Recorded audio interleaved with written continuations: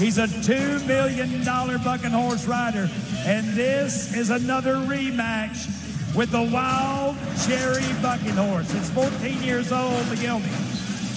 Logan Hay was 90 3/4 at the Canadian finals on this horse. But last night, Rocker Steiner was 90 points on the Twisted Cherry.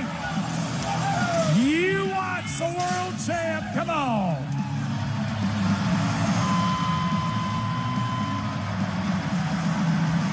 Oh, set him down. Let him take a bow. Folks, as a man from Big Valley, Alberta hits the ground, I want you to tell him how much you liked him. And scores coming up right now. Get ready, 90 and a half.